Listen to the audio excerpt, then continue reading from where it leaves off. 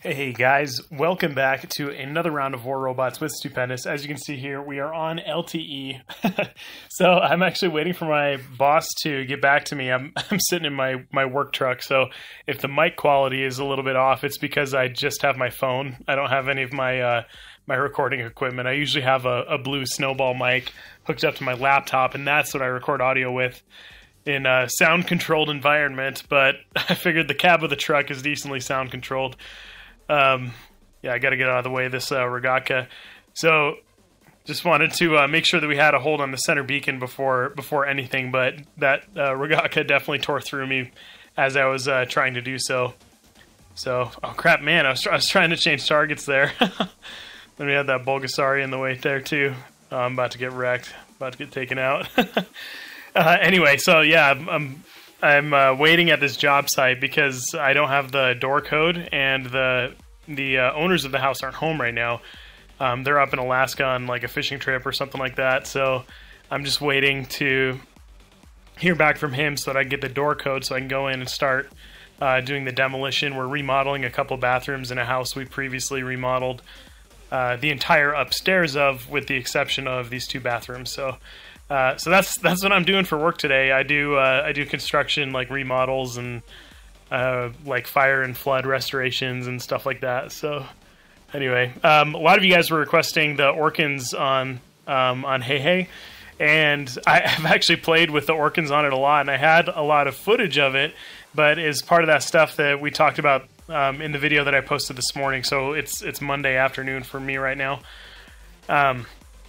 And yeah, so I recorded the round for today for Monday, like right before I had uploaded it. Holy crap, I just went forever. Oh, hey, C-Shot. I didn't know he was in here. He's an amazing player. I'll put a link down to his channel down below. He doesn't post like tons of content up there. He just like posts some gameplay sometimes. But he's one of those people that can like randomly make a Raijin Thunders work in like Champion League. And it's like super impressive. He's also like amazing with the Carnage and stuff. And yeah, I don't know, just a really cool player. So if I remember, hopefully I remember, I'll put a link to his channel down below. But anyway, yeah, it was funny. I had no idea he was in here, and then I just like ran into him when I like flew really far in the sky.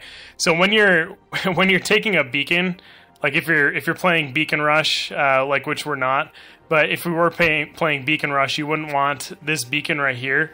Like you wouldn't want to kill the guy and then go take the beacon. If possible, you want to move in first so that you can go grab the beacon without without that guy respawning. So you want to kill him like as you're turning it, if that makes sense. And that's obviously not always ideal. You know, circumstances don't always line up like that, but that's how you keep someone from respawning on that point right away, because otherwise they're just going to keep coming, and then, you know, when your teammates, or when their teammates see that the point is being contested, they're going to come in and drop in at the same point and help that guy too, so you do need to be careful with it. But anyway, there's your fun fact for the day. So that wasn't the best Hey Hey Orkans gameplay. I've had some really amazing like million damage rounds, like mostly with it. Hopefully we can get a video that doesn't end up getting jacked up or, you know, overly laggy and stuff like that. I try to only post stuff that like is higher quality. So I guess I don't even know if I'll end up posting this one. I don't know how the mic quality will turn out, or let's see if we can grab that guy. I don't know how the mic quality will turn out, and I also don't know, like it's already been a little bit framey from being on a not that great LTE connection. So nice. That was ideal because that guy popped his shield. I think we just got a double kill there. Maybe the other guy got the other kill. I'm not sure. But anyway, yeah, that was ideal because the Fujin popped his shield, and then I had my jump ready to rock. So that guy's shooting Tulus over at me. Oh, nice. A Carnage. It's exactly what we want. He's moving over to the side, though, so we have to move with him. So we're not just shooting the rock in the building over here. Nice. Good pressure. Excuse me. Sorry. So, any hoozles. You know what? We were talking earlier about that beacon, like as if this wasn't Beacon Rush. And it's totally Beacon Rush. I forgot that's what I had dropped in on. I'm so stupid. We had just talked about this the other day, except it was like with squads, and a lot of you guys were like, dude, that totally happens to me when when I'm in a squad that I'm not in control of. Like, I lose track of, if we're doing domination or Beacon Rush or whatever. And I totally didn't even realize that that we didn't do Beacon Rush. Oh, that Rog didn't die. I totally switched targets because it's laggy right now. I totally switched targets because I assumed I assumed that guy would die, but oh well. I think we'll just leave him there. Oh, never mind, my teammate got him. I was going to say, I'm not going to bother killing him because he'll be easy to take off the map, and if he's in that bot, that means he's not in another bot, if that makes sense.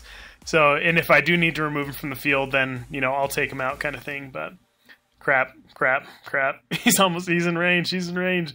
Got to turn. So I turned my punishers there so that when I dropped off the edge of the rock, I didn't get hung up there and continue to get hit by splash damage, because the hitbox on the punishers is like really, really long. So, oh, that wasn't a very long jump. That was like a tall jump. Anyway, let's just keep pressuring these guys. Yeah, this is a little bit framey, but I guess it's not terrible, like from my LTE connection. Holy crap. But yeah, I definitely needed to change my sensitivity before before this round. You see me just like waving. I was like sweeping that guy right there. That was funny. So, oh, look at this landslide. He's moving in slow motion. He's like, hello. You know, because hello is exactly what he would say in the middle of a battle. That guy's on the other side of a rock, and I was trying to shoot him. Jumping backwards, avoiding the Tehran fire there from this Ancelot. And I'm actually going to do more damage to him outside of 400 meters anyway because of the bullet spread and the fatness of the Lancelot's shield. The bullet spread will work to my advantage outside of 400 meters, even though the shields are there, because it'll spread around it more and hit the rest of the fatness of the Ancelot. So it's good. It's muy good. I did not even see this guy over here until just a second ago. When we were talking about that lance, I like just noticed the arrow out of the corner of my eye. So let's start firing as we come over the hill, just so we get the windup going. And then when we come over, we're not going to stand there taking heat for longer than we need to. Otherwise, he would have been able to shoot us twice, but since we had the accelerated state, that worked out.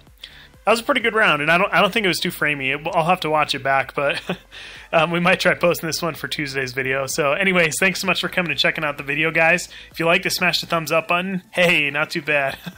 2 in a row today. Anyway, thanks, guys, and I hope you have an amazing day.